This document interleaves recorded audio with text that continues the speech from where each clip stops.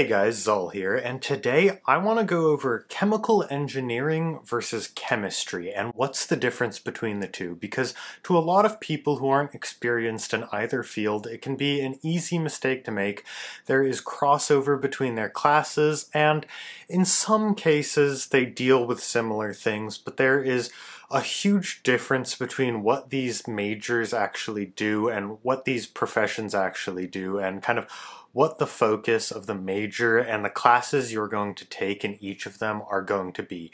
So I kind of want to make a video breaking down what exactly chemistry is versus what exactly chemical engineering is, and hopefully it can help you decide which one kind of suits your interests more, and so you can make an informed decision on what major you pick. With that, let's hop right into it. Now, first things first, if you want a paycheck and a higher salary, go with chemical engineering. They're going to tend to make a lot more than most chemistry majors, and it's usually easier to find a job as a chemical engineer when you're just coming out of college. So if that's what you're in it for, go with chemical engineering. Although, I will say there are probably easier majors if you just want to make money than either chemistry or chemical engineering. First things first, let's go over what chemistry is all about. And chemistry is kind of what you think of when you think of the classic scientist, pouring colorful liquids together, having some explosions come out of an Erlenmeyer flask, working in a lab all day. That is kind of what chemistry is. It's the study of matter, what makes up everything on Earth, and how all these different materials and elements interact with each other on a super small scale, going all the way down to atoms and subatomic particles. Although the smaller you go and the more subatomic you go, it starts going more into chemical physics and more on the physics side of things. There is kind of an intersection between physics and chemistry called physical chemistry or chemical physics that goes into those really small scale things. But for the most part, chemistry is revolving around atoms and molecules, how they interact and how they make up everything around us. It's really the study of how these micro scale atoms and the properties they have on that small scale almost translate to a larger scale, and you can see this in the forms of hydrogen bonding with water molecules and how that translates into having surface tension on water in a macro scale. As far as what you're going to be doing in a chemistry major and career, it's really going to be a hard science, and you're going to be going into the cutting edge of things, working in research and finding new compounds, finding new laws of chemistry.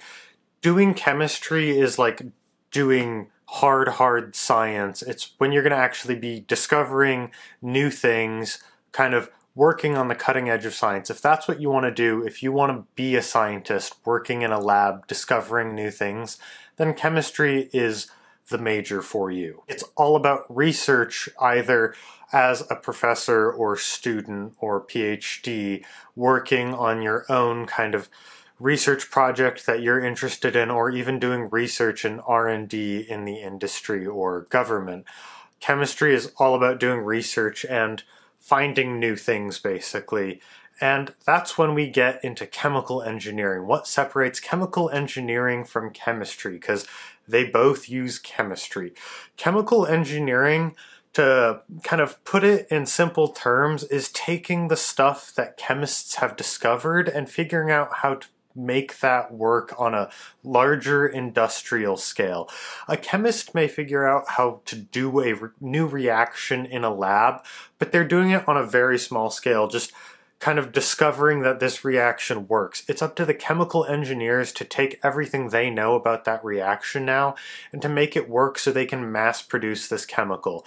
You can think about it sort of like a chemist may have discovered how to make nylon in a small little beaker, but chemical engineers are the people who designed the facilities to make nylon on a massive scale so it can be used in products all over the world.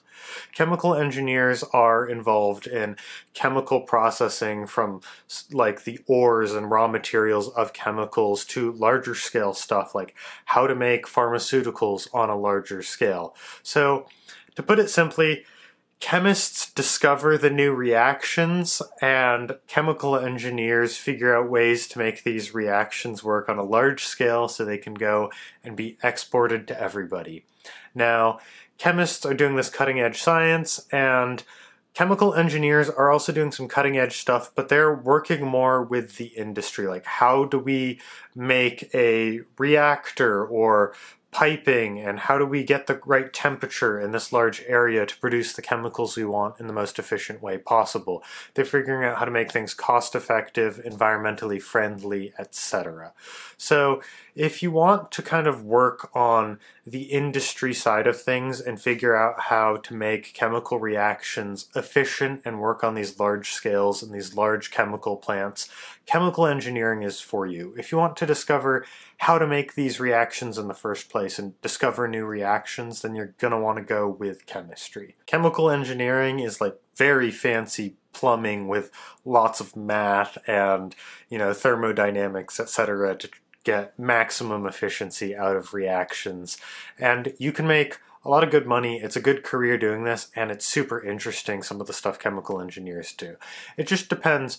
Do you want to work in the industry and that kind of macro scale approach to chemical reactions, or do you want to work on the more lab scale and more cutting edge of reactions? And this is also going to reflect what sort of classes you take. Chemical engineers aren't going to be as in-depth with their chemistry classes. They're going to take a lot of the same general core classes that chemistry majors take, your general chemistries, organic chemistries. Very rarely, I think chemical engineers might actually take physical chemistry, but for the most part, they don't need that micro-scale understanding of quantum mechanics.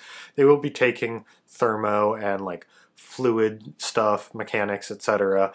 A lot of the more engineering side of things, they're going to be taking a lot more engineering classes, a lot of fluid dynamics. They need to understand how this stuff works on a macro scale, and so they're going to be taking these core chemistry classes like Gen Chems and Orgos, and then after that, they're going to be taking a lot of engineering classes to figure out how these work, how you actually make a chemical reactor, how you get the piping and temperatures right. Well, chemistry majors are going to go a lot more in-depth on a lot smaller scale. Chemistry majors are going to take things like going into the quantum mechanics. Chemistry majors are going to take advanced classes of your organics and inorganics, because chemical engineers, it's less important that they know the fundamentals of kind of how these things interact, because they're not creating new reactions. They don't need to know the math and fundamental laws behind some of these things and go that in depth to do what they're trying to accomplish. Instead, they're going to move into the engineering side, which chemistry majors don't touch at all. So I hope that video was helpful. I hope it gave a quick explanation of what's the difference between chemical engineers and chemistry majors. Of course, there's a lot more depth to both majors, but this is just a quick overview to kind of get you a little footing on understanding the difference between chemistry and chemical engineering. If you liked the video or if it was helpful, and if you're deciding whether or not to be a chemistry major or a chemical engineering major, let me know in the comments down below. Like, comment, subscribe, and I will see you guys next time.